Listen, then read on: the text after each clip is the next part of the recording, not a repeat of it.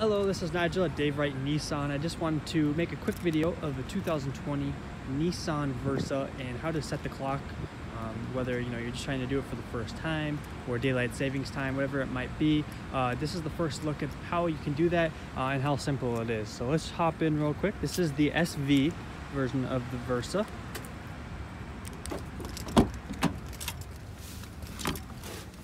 And we're gonna hop in here, and this one in particular is push button start. So I'm gonna put my foot on the brake and I'm going to hit the start button.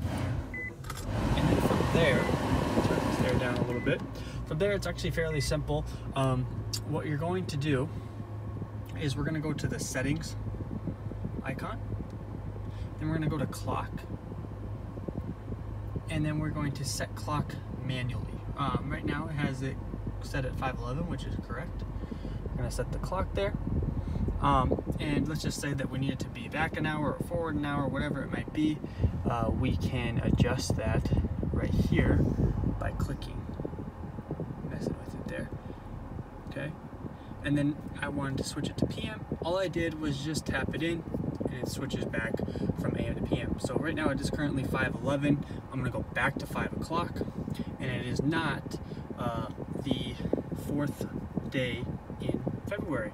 So we're actually going to change that here. It's the 19th of September.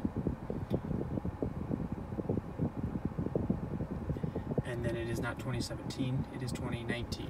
So you just do it just like that. We hit the back button and the clock is now set for 5:11. Up here you'll see it is 5:11 as well. PM is the critical part, and that is how you set up the clock for the 2020 Nissan Versa.